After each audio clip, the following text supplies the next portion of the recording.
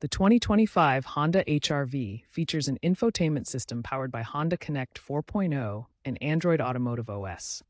This system handles navigation, audio, and vehicle settings, but can sometimes experience glitches like frozen screens or connectivity problems. There are three main reset methods to address these issues: soft reboot, factory reset, and screen frozen fix.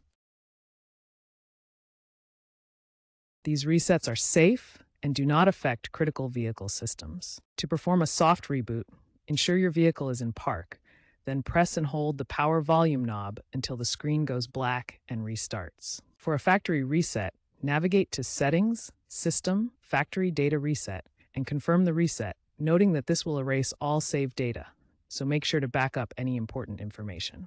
If your screen is frozen, press and hold the power button for 15 seconds to force a complete shutdown and restart.